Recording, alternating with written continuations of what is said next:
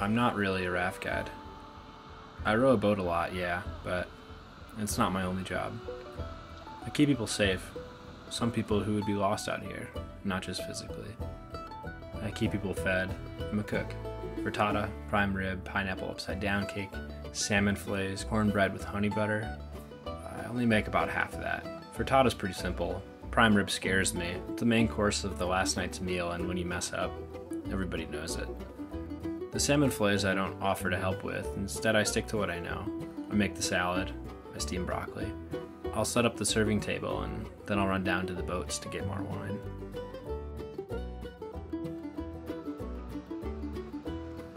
"99% of the time, I'm doing something besides rowing a boat through a big rapid. I'm cooking, sleeping, or trying not to. I'm loading boats, unloading boats, setting up tents, and setting up a groover. I'm watching people fish, or swim, or drink. I'm talking with guests. I'm drinking with guests. I'm sharing little pieces of myself to strangers, most of whom I won't ever see again. That's why we call it river guiding instead of raft guiding. I'm a guide on this river, and not just a guide on this raft." Some things about the job suck. Cleaning groovers is what everybody thinks of first. Yeah, that sucks sometimes, but poop is a fact of life, and it's not that bad. It's just poop. Here's some things that suck. Working 30, 16-hour days straight. We get an hour of downtime every day or two, but still, it wears on me. Being nice all the time gets old too, but we work for tips, so working with the same guides for weeks straight can also get old. Something as small as stopping for lunch at what another guide thinks is a dumb place can piss them off, and that pisses me off. These little cracks in our team can add up and can be draining. Luckily, most of the guides are good at laughing it off.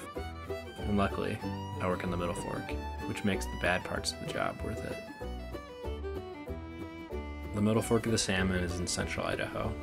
It's as far as you can get from roads in the west. It's a small technical river. We will run 5 or 6 day trips. The first and the last day are the most exciting. The top is quick, technical, and tight.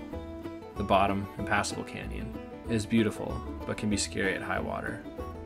Each trip has between 20 and 30 people on it. The salmon gets its name from the Chinook salmon that spawn at its headwaters each year. We don't see many of them because of the dams downstream on the Snake and Columbia, but we do see some, and the best time to see them is in July, when they jump Dagger Falls. For many of them, it's their last obstacle before they can spawn. We also see them spawning downstream of Dagger sometimes when we deadhead. Deadheading is an old trucking term guides adapted for the river. It means driving with an empty trailer or load. On the river, it means rowing a boat without guests or much gear. In late July and August, there isn't much water in the upper half of the river. It becomes very, very difficult to get a fully loaded boat downstream. It can feel like trying to pull a square raft through a round hole. It just doesn't work. To make it easier at low water, we fly gear and people downstream 20 miles below the most difficult rapids. The guides then row the near empty boats those first 20 miles and pick up the gear and the guests. Deadheading is one of the best parts of being a Middle Fork guide. A full day of technical class 3 and 4 rafting with just yourself and a few fellow guides to enjoy it with. 2 guys I love to deadhead with are Drew and Joseph. I enjoy making fun of Drew when he gets stuck, and I really want to say that he gets stuck a lot, definitely more than me.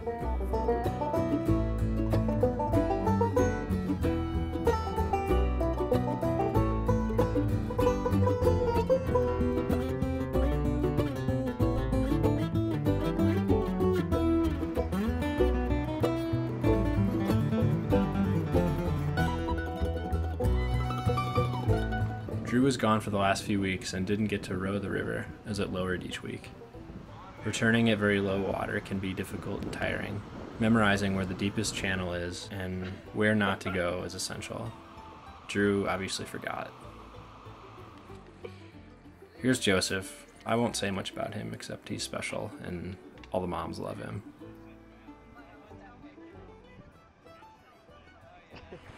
There are a few difficult spots that I always struggle to make it through without getting out to push. When I mess up and get stuck, I have a whole week to prepare mentally to make it clean the next time.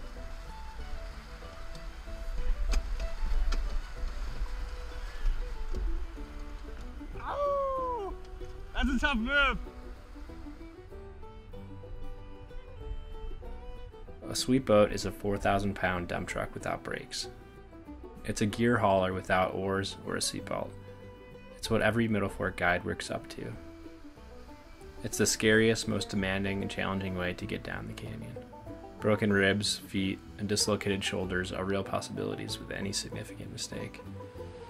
It's the only boat that will have the driver apparently doing nothing for an hour, sitting on their ass, only to have their heart exploding out of their chest at the next rapid.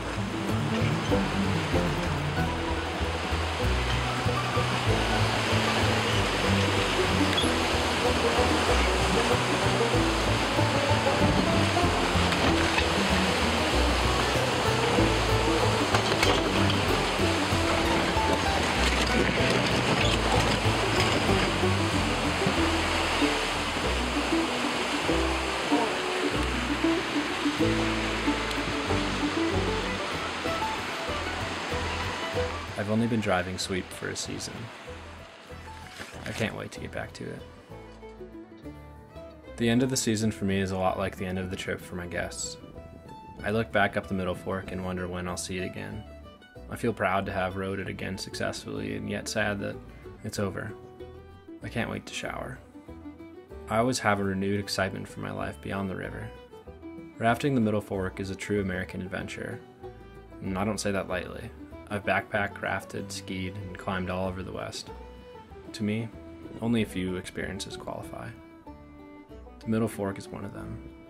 And because of that, when people ask me what I do for a living, I smile and say I'm a river guide.